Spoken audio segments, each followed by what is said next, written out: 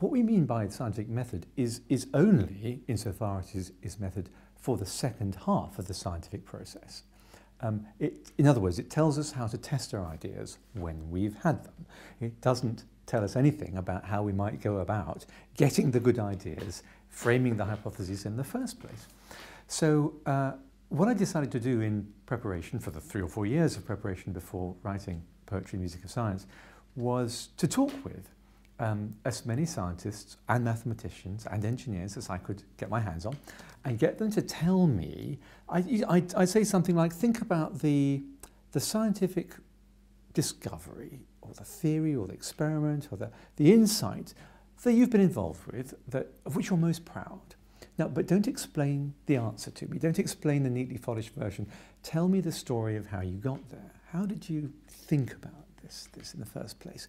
Was it the function of a protein? Was it the structure of an astronomical object around a black hole that was causing this strange radiation? Was it whatever it was? Was it some magnetic behavior, some animal behavior, whatever it was? And as a sort of control experiment, I decided at the same time what I should do is to talk with artists and poets and composers and writers and novelists about their creative process as well, just so I could tease out the differences and the commonalities between the two. I discovered everywhere there's these rich experiences of ideation, forming a distant idea, a vague idea of a theory or an understanding of a scientific observation, and then the slow formulation of what might be responsible, and then realizing we were completely wrong, and we're trying 5 different things and none of them works, and getting very frustrated, and but not getting anywhere, and then just dropping the whole thing.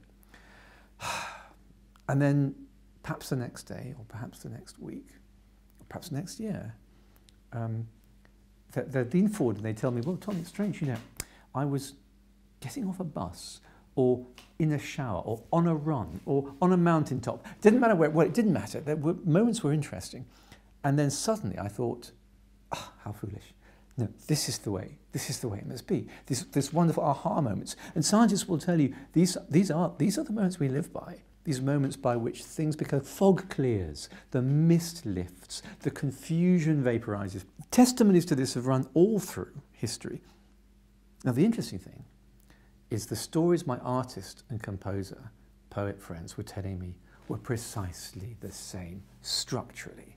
There were important differences. I don't want to be naive about saying science and art's the same, but the process of ideation discovery, with its ups and downs of frustrations and attempts, the leaving of the conscious effort to one side, the reception almost as gift of all that unconscious work, and the rapturous joy of being there in the end, including the emotional tangling with the creative process that's just important in science as in art.